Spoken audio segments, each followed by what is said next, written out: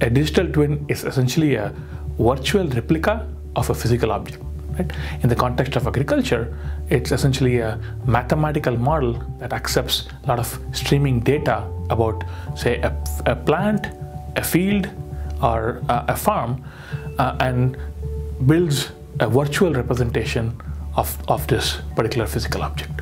These digital twins essentially mimic the behavior and operations of the plant or the plot or the field or the farm.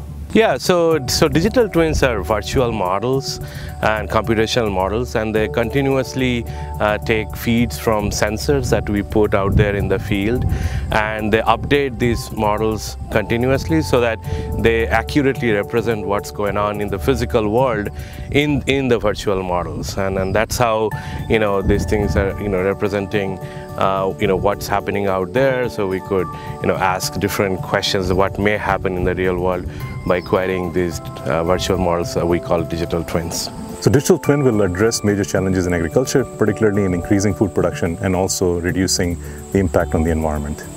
Yeah, digital twins can be used in multiple applications. They can be used in real-time monitoring of crop health. They can also be used to optimize irrigation and fertilizer use. Digital twins can also be used for predicting crop yield under various conditions. They can also support breeding decisions by simulating crop performance. And the digital twins can be used to enable these autonomous farming operations.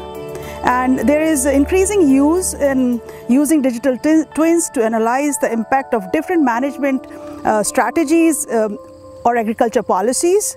And one of the main upcoming uses of digital twin is also as excellent tools for education, where it can be used to help students and professionals to better understand complex agriculture systems.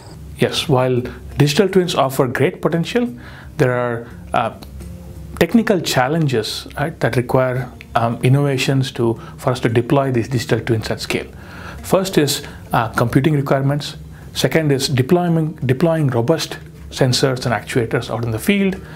Third is the need for sophisticated artificial intelligence tools that can actually assimilate all this information to provide meaningful decisions of value to the farm practitioners. So finally, deploying digital twins at a large scale is a challenge, right? But with significant advances in sensing, automation, and artificial intelligence, I think this is becoming more and more achievable. Yeah, so digital twin is going to be a really important tool for future agriculture. So it's going to really revolutionize this area we call cyber agricultural systems, and this will, this helps us, virtually interrogate these models to figure out what's going to happen, what if scenarios, and that's going to change how we do breeding, how we do production. It's going to make this more sustainable and more efficient, more profitable, because this is allowing us to run virtual experiments and virtual what if scenario analysis for agriculture.